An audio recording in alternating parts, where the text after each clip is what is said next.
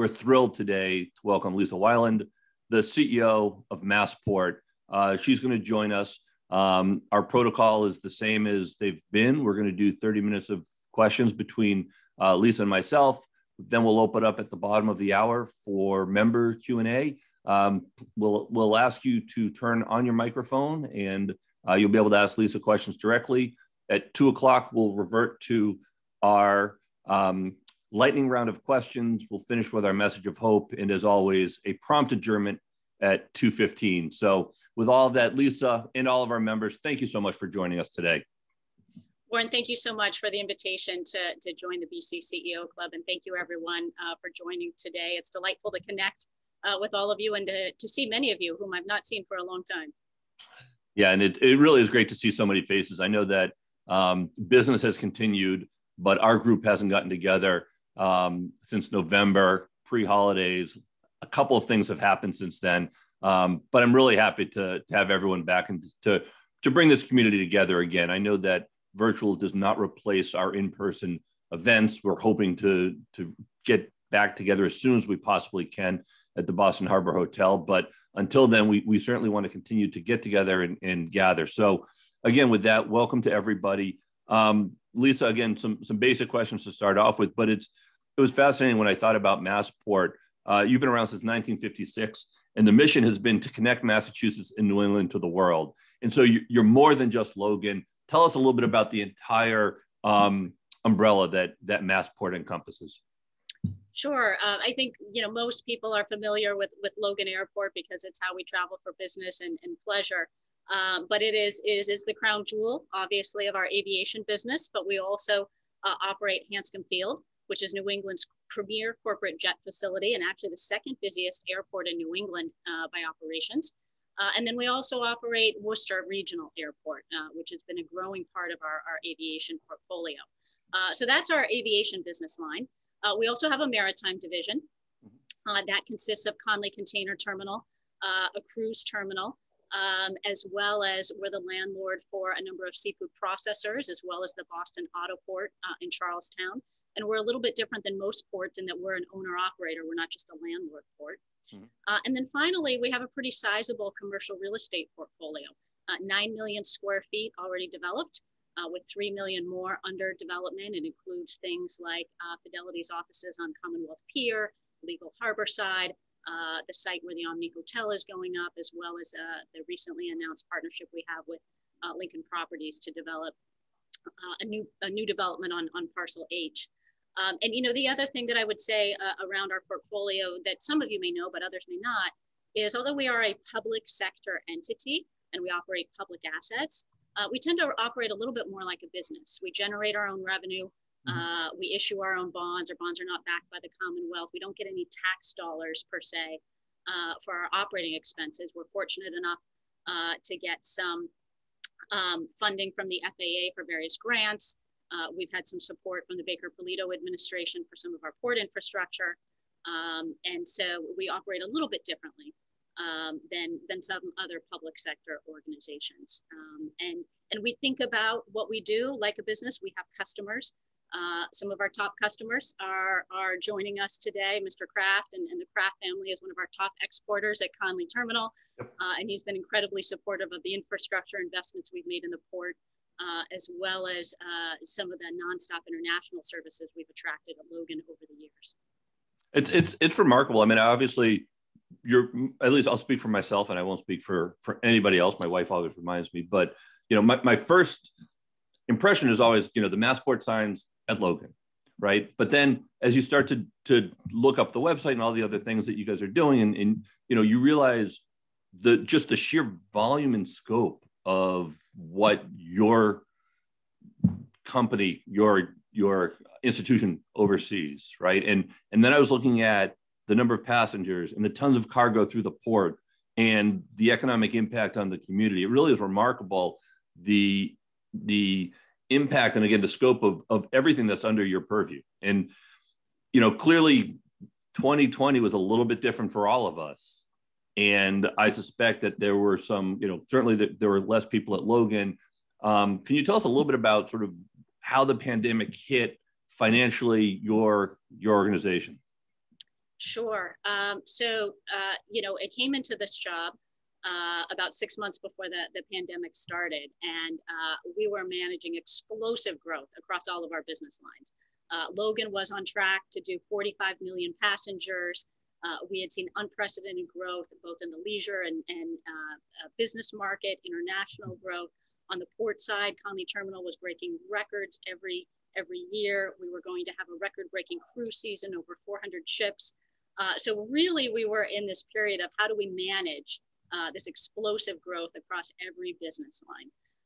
We were on track to do $1 billion in revenue and had significant margin to be able to invest in some of the things that we wanted to do, like expand our HOV initiatives, like invest in new environmental technologies that would help us to reduce our carbon footprint, as well as some of the things that we wanted to do in the community.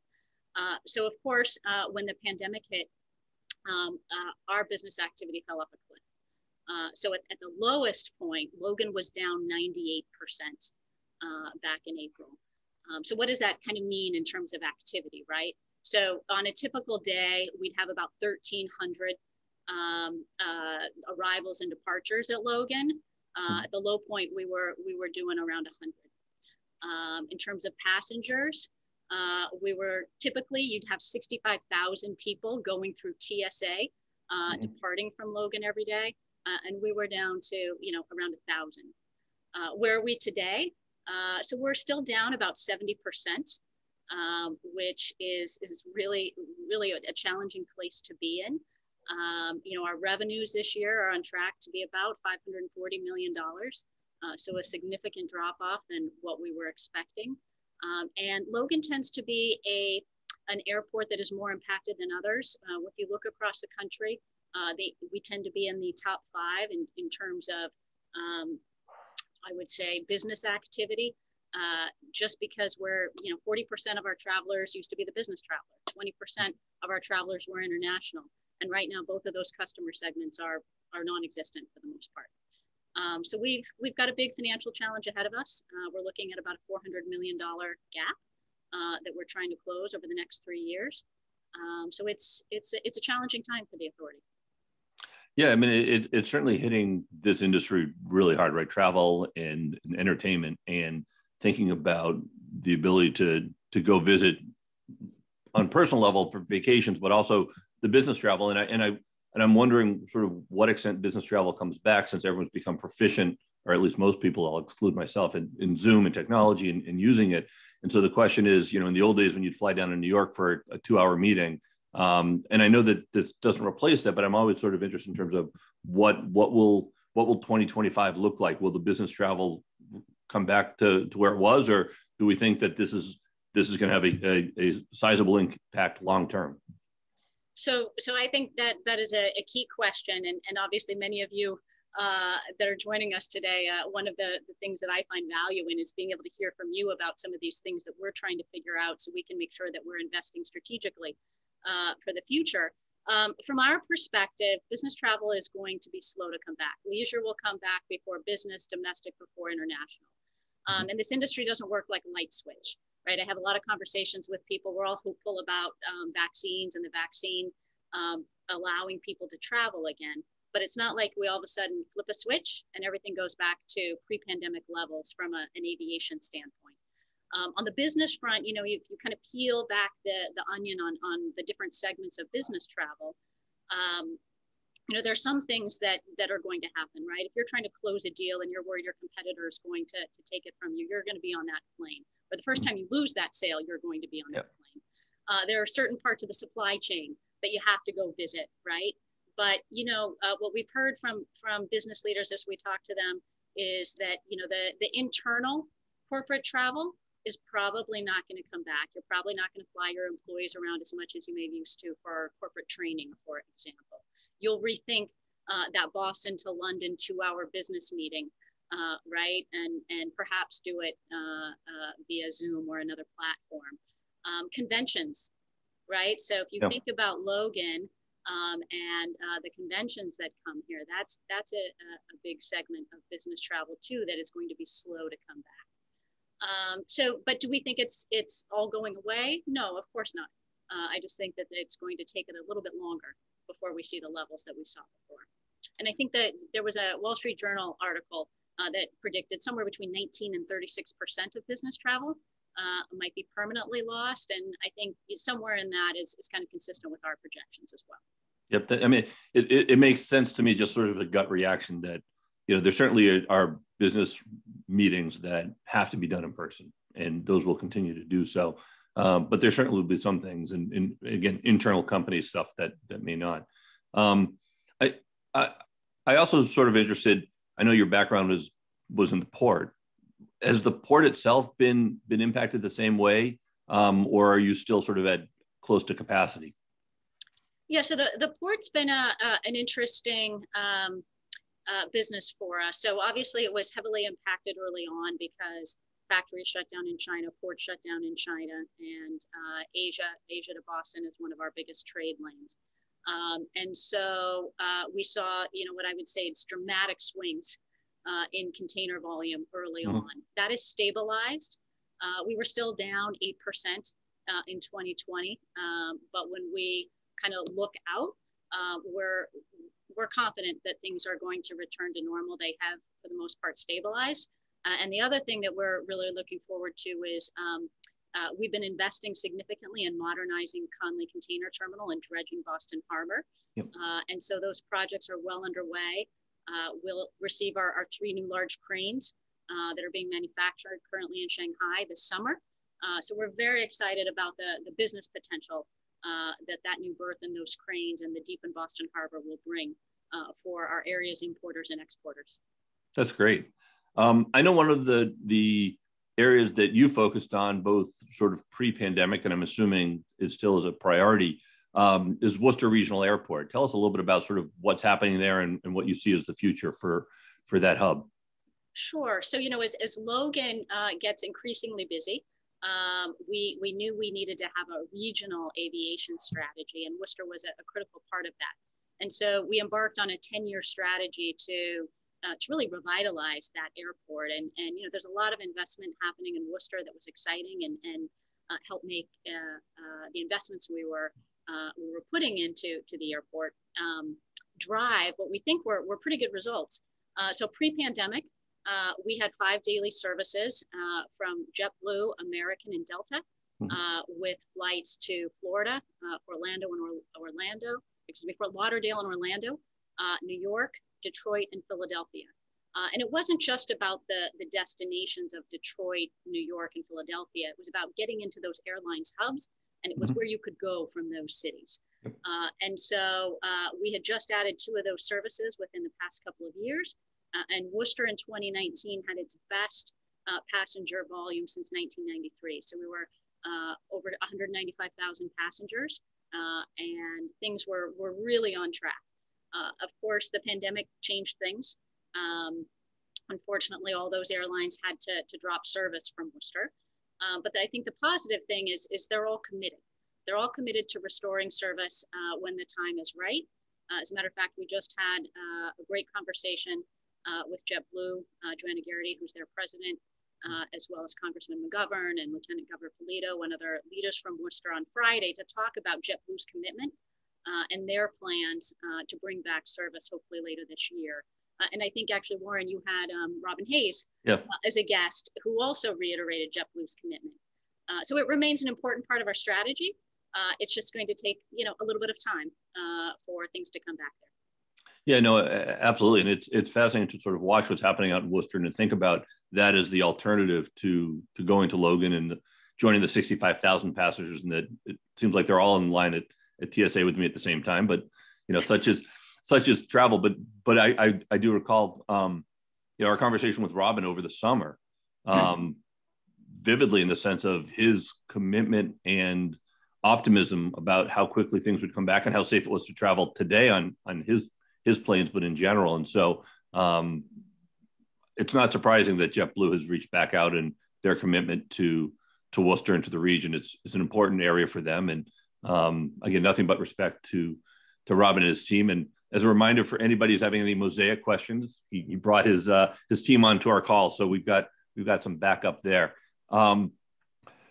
I want to shift our conversation quickly, knowing that we're going to open up to our members at around 1:30 for questions. Let yourself, if you have questions, go to the chat, and Lauren or Gail will help facilitate the timing of that. But I'm thinking about Massport and your investment in environmental sustainability and clean energy and climate change. These are things that I've read about and you've talked about as being a priority for the organization. Can you tell us just a little bit about some detail in terms of what that entails for Massport?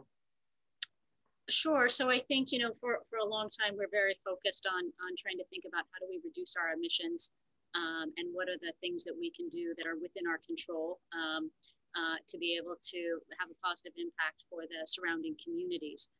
And so we've taken a number of actions over the years to reduce our environmental footprint.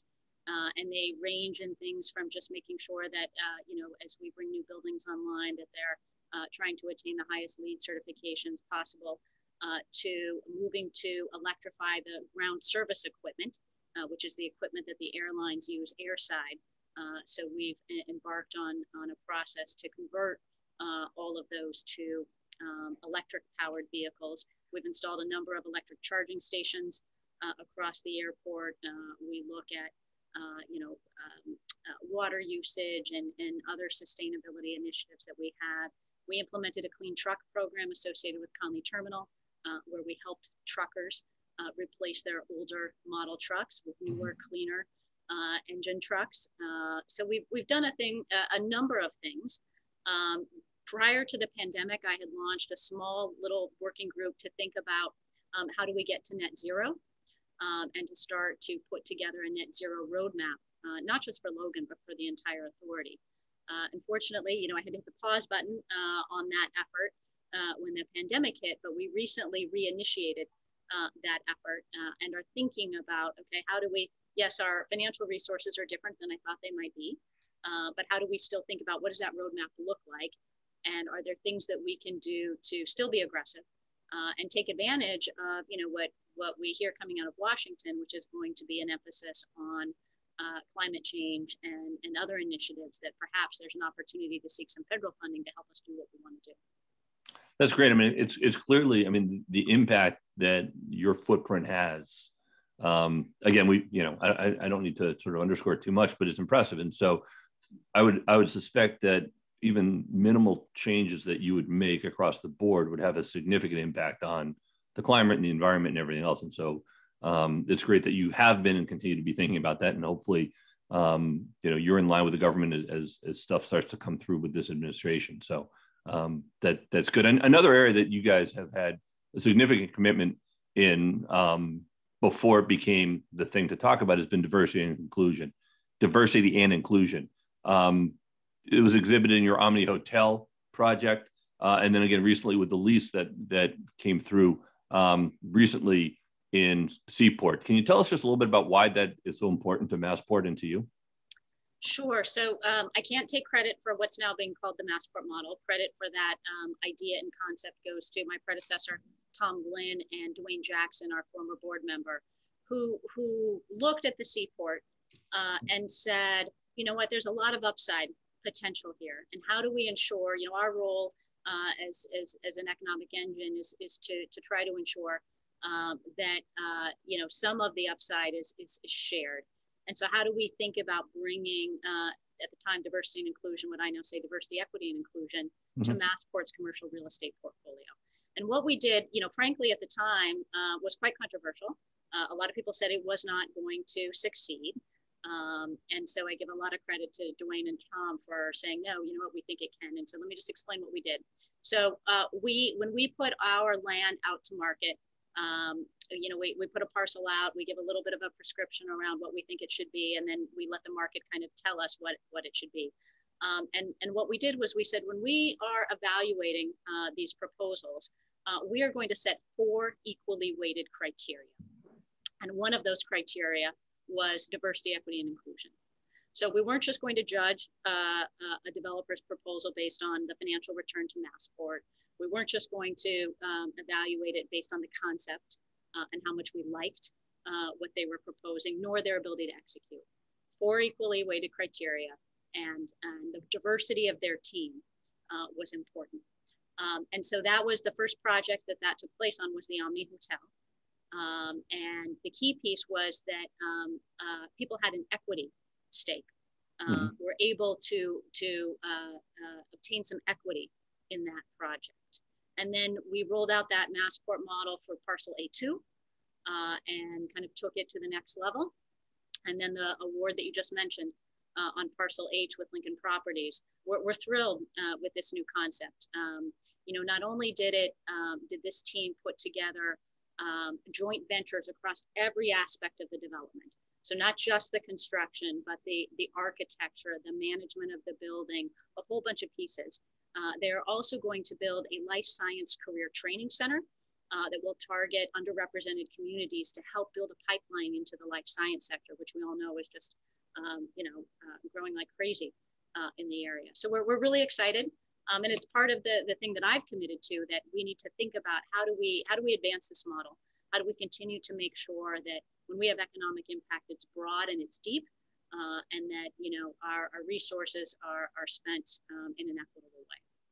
I mean, it's terrific in a bunch of ways, right? First, that Massport, through its leadership, including your predecessors, as well as the board, said, this is important to us, and we're going to put our flag in the ground and say that this matters. But then also the recognition that, and I see Carol Fulp is here, as we've heard over and over again, diversity is good for business, right? It's not just right because it should be done. There's value to the bottom line, to the ecosystem. And I think that what Massport is displaying is that very truth. And so I think that that's been fantastic, and to see the impact that it's had and the response that it seems to be getting has been powerful. You know, in so many ways, Massport's been a good community partner.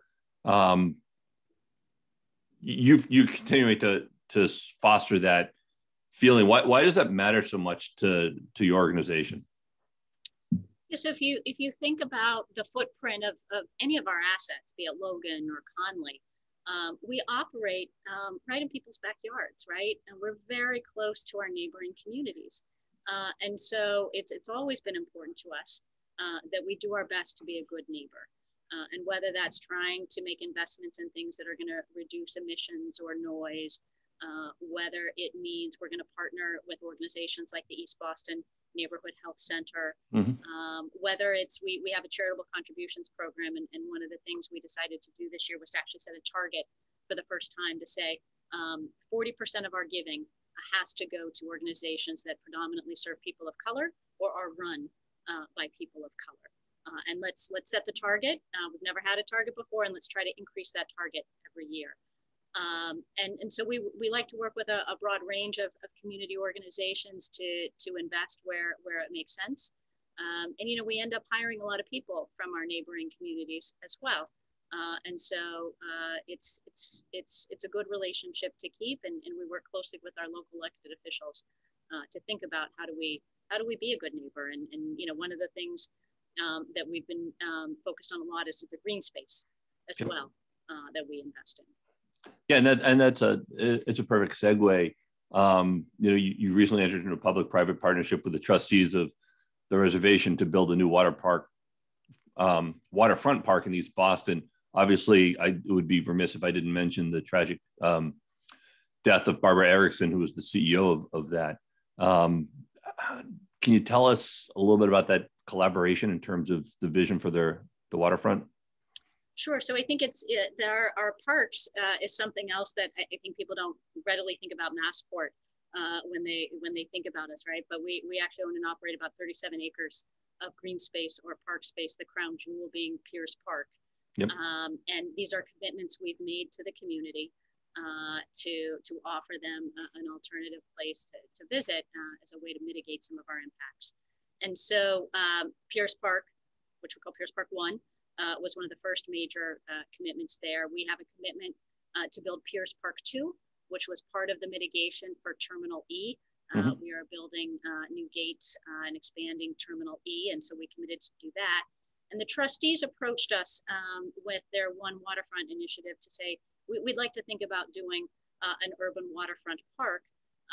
What do you think? And Barbara had a wonderful vision that she brought forward to us. And so we've been thrilled to partner with the trustees to bring this unique urban park to the East Boston community and frankly to everyone. It's going to be exciting and it's going to complement both Pierce Park 1, which is a passive park, Pierce Park 2, which we'll create, which will be much more of an active park, and the trustees' vision is going to kind of integrate them. So it's very exciting. That's great. I'm looking forward to seeing some of the renderings and then more importantly, seeing the park and getting a chance to visit. It's remarkable for those of us who grew up in Boston to think about how much the whole city downtown has changed, over the years with the tunnels and the seaport. And again, maybe I'm just dating myself, but thinking about what the city is going to look like in 5, 10, 20 years is just remarkable. So. It is, and there's so much that's undergoing transformation, and that continues. It's one of the things that I think I've been impressed with throughout this crisis is that some things have continued to move forward, which ultimately is positive. Yeah, and you're involved in so much of that first impression for the non-Bostonians, right? For the people who didn't grow up here, and for the people who are coming to visit, right? They're coming through your port, they're coming through your airport. And what they're seeing and what they're describing is now defining their vision of our community. And so, clearly it's more important than just the locals looking out and not seeing parking lots, but seeing park space or not seeing traffic on the expressway. It's great. I'm now going to open it up to questions from our members. We're getting a couple through the chat. I will ask you to turn on your camera and open up your mic for the question. And the first question is coming from Jerry Denterline. So Jerry, thanks for joining us. I think you're probably on mute, but if you unmute yourself, and we'll let you ask the first question of Lisa, who I think you know. Hi, Jerry. Hi there. Hi, Lisa. Thank you for the update. I know it's a real test of your leadership being covering such an important resource at this time.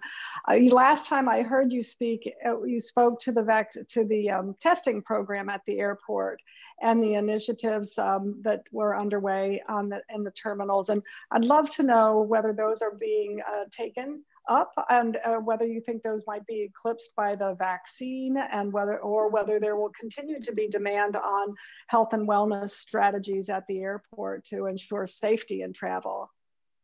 Sure. So we did open 2 testing sites. So we started with the testing site in Terminal E, and we've recently expanded to Terminal C. And I'd say they are utilized. Passenger volume right now is a little bit lower. January is always a slower month, but I think coming out of this latest surge, travel has dropped a little bit, but they are utilized. I think they're an important resource and an important offering for us to offer to passengers as part of our total health and safety protocol that we've implemented. I do think they will continue to be a part of our portfolio going forward.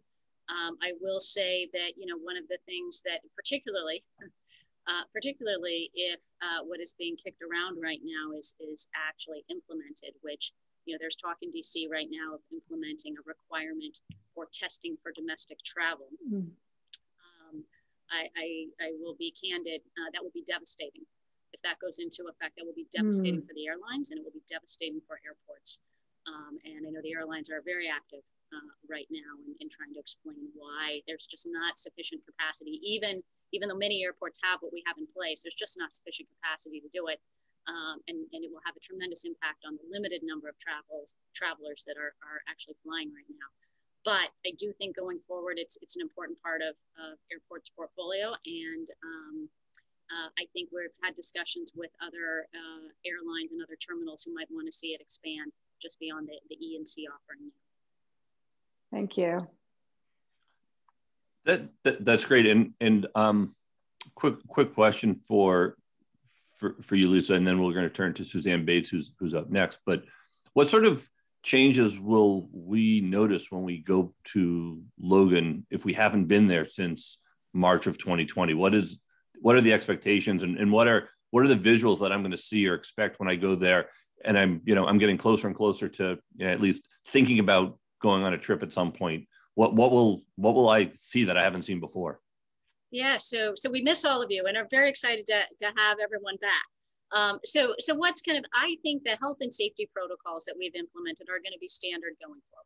So you can expect, if you start to travel, you're still going to have the mask requirement. We've done a lot around social distancing requirements. You're going to see signage everywhere reminding us of all the things that we've kind of grown accustomed to. Mm-hmm. And those things will stay in place, along with all of the rigorous cleaning and enhanced cleaning that we're doing, the availability of PPE to buy. So some of that, I think, is just kind of baseline. What we're working towards, and some of the things we've implemented and some of the things are in process, is really about how do we reimagine the customer journey, the passenger journey. And so some of those things include contactless payments for things, contactless interaction. And so we're in the process of thinking about how we influence that passenger journey from the point you leave your home to the point when you return home. You think of yourselves as an airline customer, right? You don't really think of yourselves as a Massport customer or a Logan customer. But to the extent that you could, from your phone on a Logan app, book your parking reservation, pay for your parking, order your Starbucks latte and have it delivered to your gate. And if you're not a member of a club, maybe book a reservation at a club and pay for that in advance. And so when you come back and you return, you never have to have a parking ticket or anything else, all taken care of. Though that's how we're trying to reimagine the passenger journey by trying to make it as contactless and seamless as possible for you. Some of those things are possible. You can actually order something on your phone and have it delivered to your gate right now. But some of those things are in works, like the parking reservation system, like the e-ticketing reservation system for our Logan Express buses. And the Logan app itself, which we hope we'll be able to roll out this spring. I'm looking forward to that vision coming to fruition. I know that my standard sort of expectation is you get to Logan however you get there, and then you're in line, and maybe you've got sort of pre-check-in or TSA Gold or whatever you're doing with global access, but there's a line there, and then there's a line at Starbucks, and then you get to your gate or to your lounge, and so I'll look forward to all of this. Not as much as I'll look forward to flying into New Orleans or Paris, but I'm looking forward to an enhanced experience. Suzanne Bates is up next. So Suzanne, if you would turn your microphone on, and the floor is yours to ask Lisa a question. Hi, Lisa. Well, I think we're all delighted that you're leading Massport at this really challenging time. Your leadership is obvious, and you may have already started to talk about the answers to my question, but you run Massport like a business, and businesses everywhere are pivoting right now. They're re-examining their strategies, and I'm just curious about whether you're in the middle of it now, but whether it's caused you to rethink some of the key strategic initiatives. Absolutely. So it's funny you say pivot, because that's what we're talking about with our team right now. So, frankly, we've been in survival mode for the past year. And so we're starting to pivot to reimagining what we do and how we do it. And I would highlight kind of 4 focal points for us. So one is the piece that I just mentioned, which is the customer experience. And when I say customer experience, it's not just focused on the traveler. If you think about it, airlines are our customers, importers and exporters are our customers, tenants in our real estate portfolio are customers. So how do we think about becoming a more customer-centric organization overall? So that's kind of key, but obviously a big focus on the passenger journey and how we improve that. The second thing is we need to adapt our business model, and we need to diversify our revenue streams. So there are a couple of aspects of that. One is, focusing a little bit more on cargo at our aviation facilities, which we've already started to do. And I think we can all see during the pandemic how important getting the stuff we need is. And so we do that through our port and our container facility and other assets, but also thinking about the opportunities on aviation. But, if you think about Massport's business model and our ability to invest in the things we want to do, we generated pre-pandemic close to $200 million in parking revenue. And that's a very flexible revenue bucket for us, meaning That's the money that we were able to use to invest in Logan Express, HOV initiatives, environmental. So we are having to think about how do we fill that revenue bucket if parking doesn't come back the way we hope it will, or if it evolves to something else. So we are working hard on how do we think about opportunities to monetize the customers in a different way, and also to be thinking about it's a different customer set. And the margin that we might make off a business customer is different than a leisure traveler. So there's a lot of things that we're trying to think about in terms of adapting the business model to be able to continue to do the things we need to do beyond just investing in infrastructure. And then, the two other pieces which I talked about earlier is how do we advance our DE&I and environmental initiatives. One of the things that we did early on, so we had to cut $1 billion out of our capital program just to preserve cash in this crisis. But one of the things we were very careful about is we continue to invest in those strategic projects that we think are important for the Commonwealth's rebound, like the Terminal E project, like some of the other projects, like the B2C connector. So we have a project that is connecting Terminal B and Terminal C post-security. That is a strategic project. We started that without knowing that American and JetBlue were going to form an alliance. And so that project is going to open up a lot of business opportunities for us going forward. So we've had to think about a couple of things. We've had to think about what do we continue to do that are important strategic investments, and then how do we rethink what we do and how we do it to make sure we're positioned for success going forward. That's great. Thanks, Suzanne. It looks like Andy Arnaud, who has used Zoom before and has raised his hand. Kudos to that. Andy, the floor is yours. Thanks, Warren. And that's because I couldn't find the chat. But anyway, Lisa, thanks so much for joining us. A quick question. I know that Massport is a big landowner, investor in the Seaport District. And, there's obviously been some press as of late, and wondering if you have any thoughts that you can share with us on your outlook for the Seaport going forward.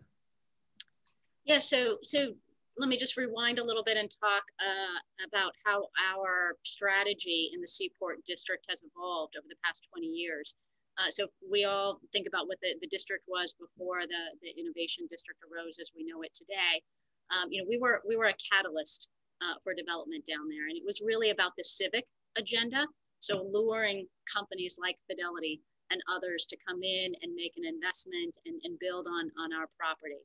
So the early years were really around the civic agenda. How do we bring this district to life, making some infrastructure investments, like some of the things we did early on around the Silver Line and other enabling assets to enable things to take off.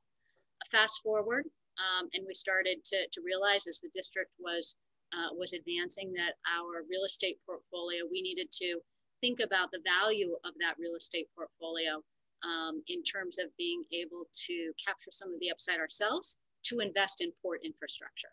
So we are paying for the modernization of Conley Container Terminal, with the exception of the funding that the Baker-Polito administration has helped us with and some federal funding. We are paying for those projects with money that we're generating from our real estate portfolio. And now as we look ahead at some of the developments that are underway in the Parcel H, we had to step back and say, okay, typically in our real estate portfolio, we do these long-term ground leases. And during this crisis, they've provided an enormous amount of stability from a cash perspective for us. But we're going to need to think about how do we do different deals to help us through this current financial challenge we're in. And so one of the things that we were able to get out of this development I talked about on Parcel H is a significant upfront cash payment for this development, coupled with the ability to still secure rent and long-term upside. One of the things that was quite surprising, frankly, we launched that RFP for Parcel H prior to the pandemic. And we kind of had to hit the pause button in the middle of the pandemic. And we were unsure whether the proposers, the responders to our RFP were still in, right? What's going to be the future of the real estate market in the Seaport District? And quite frankly, we were astounded that everyone was still fully committed. And when we asked, would you consider making an upfront payment as a part of your proposal? So adjust your proposal. How significant of a cash payment were you willing to give us? They were all in. And I think it's a testament to how people are thinking about the district in the future. And you see lots of smart money coming in and continuing to invest. So I think we're pretty confident at this point that the district will continue to evolve, and things will continue to move forward. Excellent. Thanks, Andy, for the question. Again, if people have questions, put them in the chat. Let us know. Raise your hand, or just turn your mic on and let us know. But can I just jump in for a minute here? I want to tell you, we've been very active at the port for a long time, and I just think that the leadership that Lisa has brought to Massport is outstanding and has encouraged us to want to do much more than we're doing. And she's a real credit to this area in the Commonwealth. And I just wanted to take them all. I speak for my whole family when I say that. And I might have missed it because I had to go off for a moment, but what in the area of international, with like El Al and the Emirates, and is there any activity there that There is, and thank you so much, Mr. Kraft, for those kind words. You've been a terrific partner of ours, as I said, both on the port side and the airport side. So from an international standpoint, we still have a few carriers operating at Logan right now. We probably have anywhere from 10 to 20 nonstop international flights a day.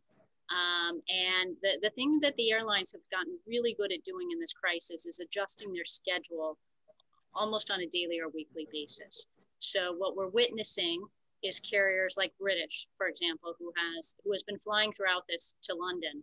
In light of the new restrictions that have gone into place in the UK, they are going to suspend that service and make it a cargo-only service for a period of time. Same thing with Air Canada, with new restrictions that the Canadian government has put into place. They are going to suspend their Toronto and Montreal services. But these carriers are still here. Emirates is still here. El Al had to suspend their operations during the crisis because there aren't enough international travelers. But I think they are all talked to us about their long-term plans for Boston Logan, and it's one of the reasons why we continue to proceed with the investments we're making in Terminal E, because long-term they all talk about their intent to come back and restart some of those services. Just it's going to take a little bit longer than I think we might all hope. Thank you. And thank you, Mr. Kraft, for joining us and for the question. Are there other questions? Because I certainly have some more of myself, but if anyone else would like to ask a question, we're certainly available. But Lisa, you ascended to the CEO position reasonably recently, and certainly there wasn't a lot of time between that and then the pandemic hitting.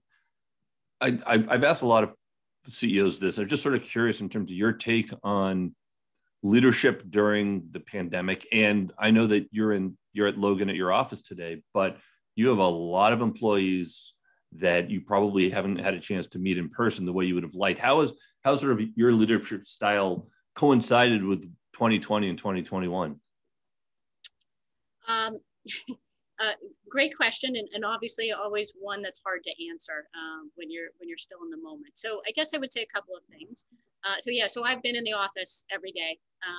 75% of our employees are frontline folks, right? You can't run an airport or a seaport from home.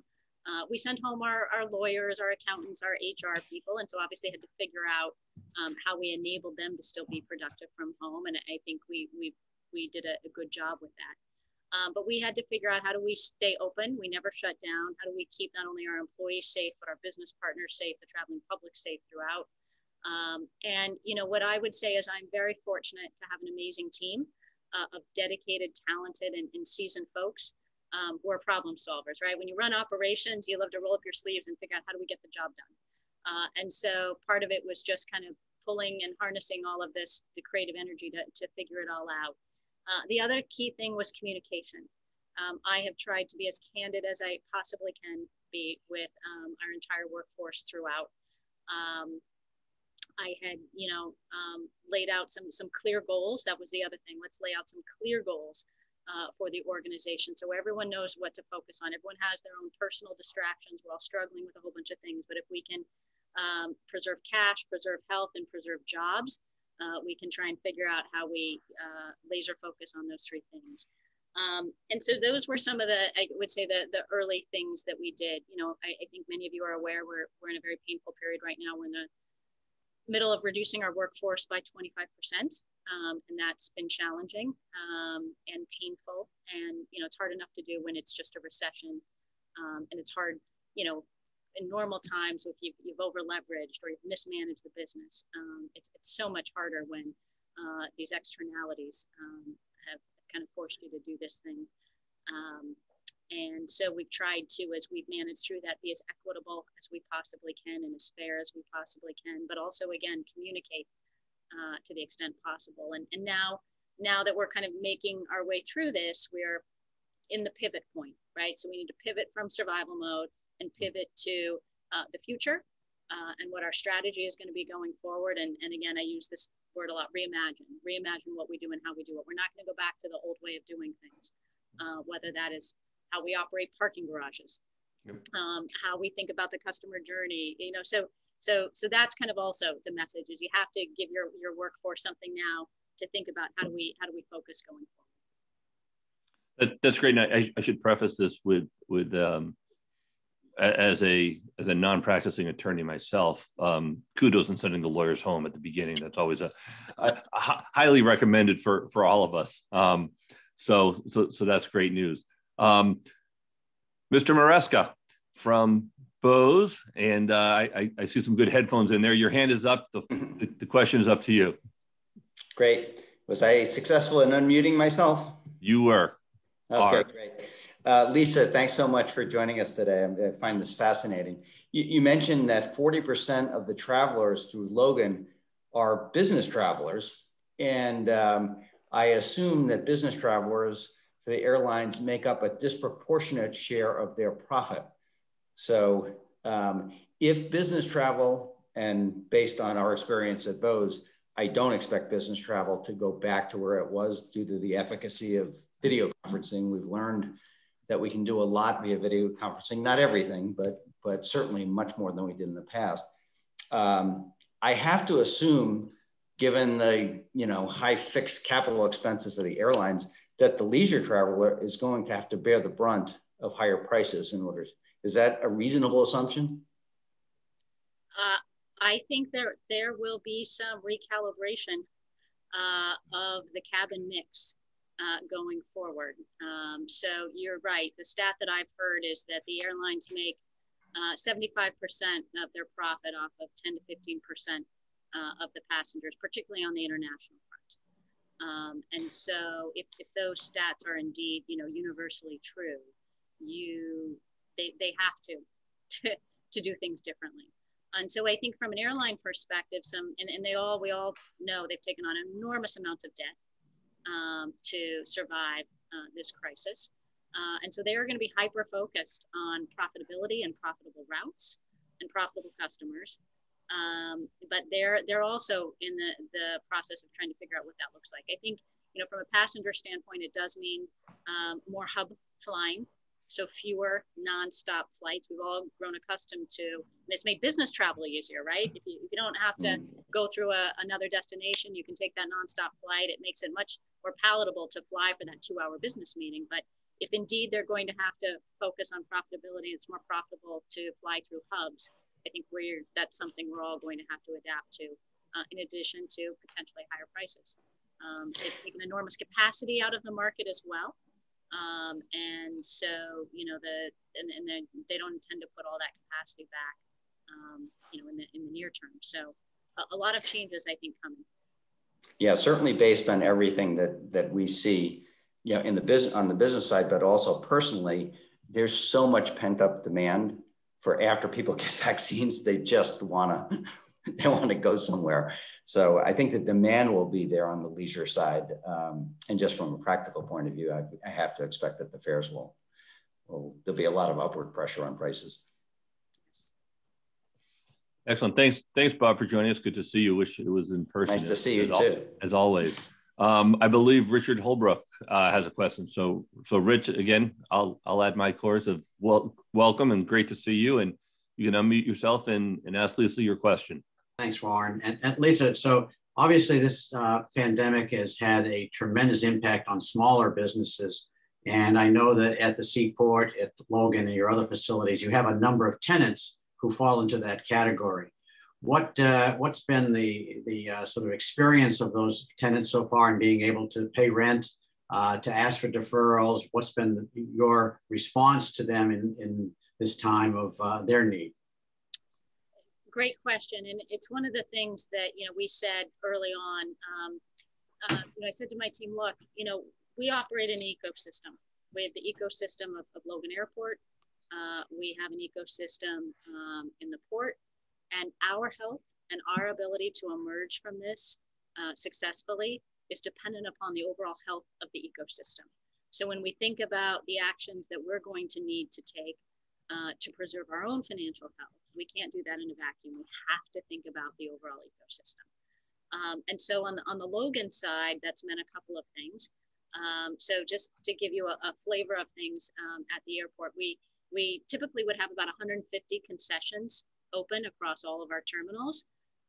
At the low point, we probably had less than 20 open. Today, we're probably hovering around 60. They kind of match their schedules to the airline schedule, so it ebbs and flows a little bit. So still less than half open. So we put together a tenant sustainability plan that has provided some relief to our airport tenants, and also some relief to the airlines. And then similarly on the Seaport side, we did the same thing, particularly for our small seafood processors that are tenants. We offered up some deferral programs. We also worked with them to identify potential funding opportunities, right? Some of these guys are small businesses. They had to figure out how to pivot themselves, right? So, if they had primarily been supplying restaurants, they had to completely change who they sold to, and many of them have adapted marvelously. So what we tried to do was kind of do some research and groundwork for them. They ultimately had to make the decision, but here are some different programs through the state or the feds that you might be able to apply for, as they were just trying to focus on keeping their employees safe and healthy. So we did think broadly about our different ecosystems and did what we could on the tenant relief side, as well as just helping them navigate various programs. That's great. And Rich, thanks for joining us from commencement. It looks like things are going well over your shoulder. I see Dean Boynton there, and I see that you're wearing a throwback BC CEO Club vest when we were called the Chief Executive School of Boston, but well played, and thanks for promoting Boston College. We're happy to see that. Lisa, let's shift our focus now and go to our lightning round of questions. We're almost at the top of the hour, and I know that our members enjoy these, and hopefully we don't put too much pressure on you with some of these questions. But what was your first paying job? What led to bring you to Massport? What was the first job? Well, I don't know that I can really consider babysitting at a $1 an hour per kid a first job. I guess my first real paying job was as a tennis instructor for a kid's summer camp. It was a kind of a real job. Well, I think, now as a parent, I think that babysitting would count, especially if you say $1 a kid. If there's more than one, then dear God, I think that's good. But so tennis instructor, where was that? So I grew up in a suburb of San Diego. Mm-hmm. So it was not far from where I lived. It was with a gentleman that I took tennis lessons from, and so he hired high school kids to teach little kids tennis in the summer, and it was a blast. I mean, how much more fun could you have? You get to play tennis, you get to work with fun little kids. It was great.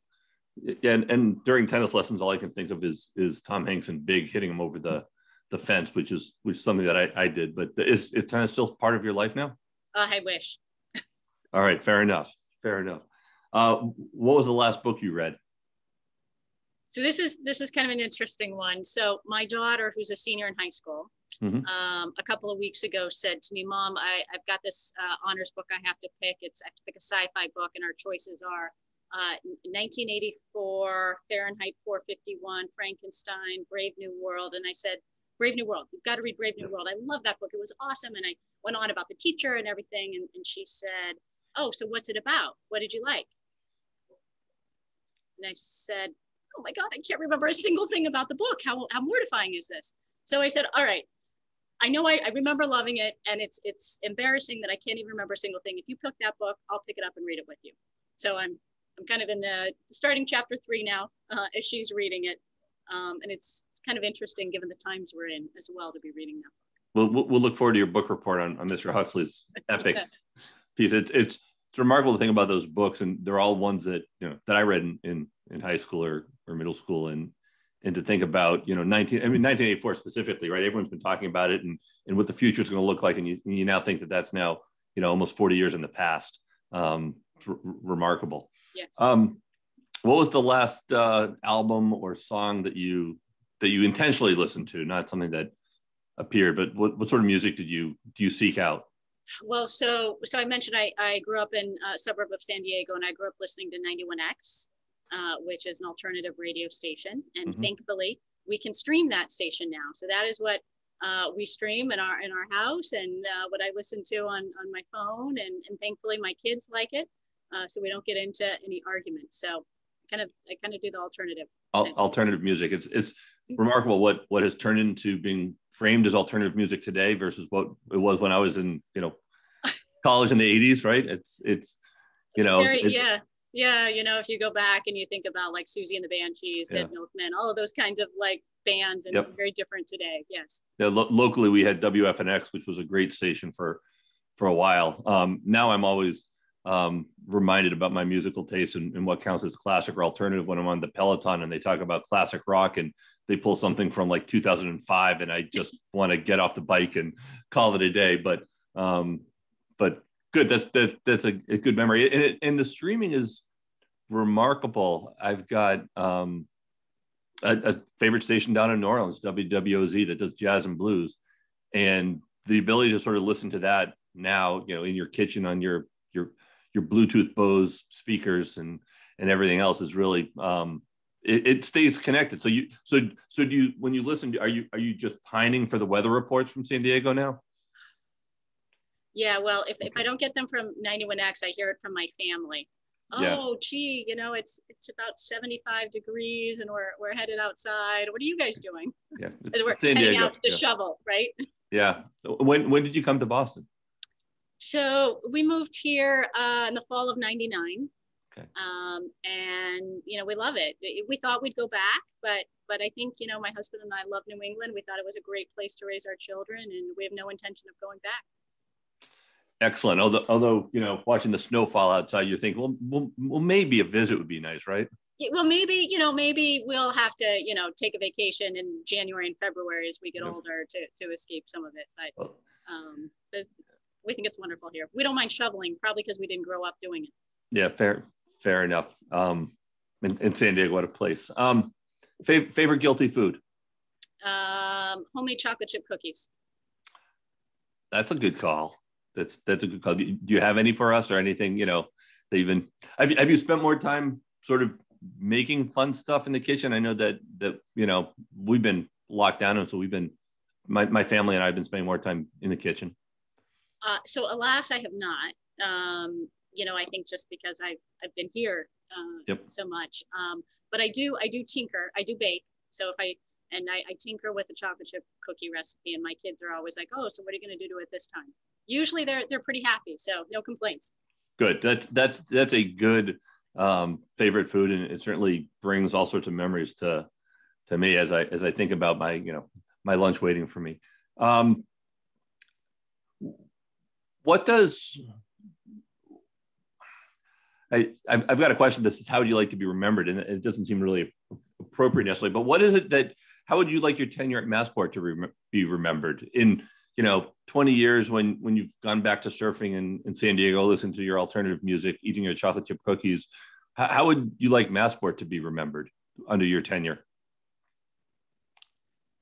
I think I guess I would like to, depending upon how long my tenure is, right? So, so if we assume it's kind of this 5-year time frame, I guess I would hope that you look back and say that the decisions we made under my tenure created a sustainable financial model for the authority to endure through this crisis, because that's ultimately, right, we need these assets to be successful long term. And so if we can look back and say we made the right decisions, we invested strategically to position this place well for the recovery, and we helped the Commonwealth's recovery, I'd be quite satisfied with that. That's great. And from the sounds of the people on this call who matter and who are customers of yours, it sounds like you're heading in the right direction. And certainly it echoes the mission of Massport that we led off this conversation with, right? Connecting Boston and New England to the world and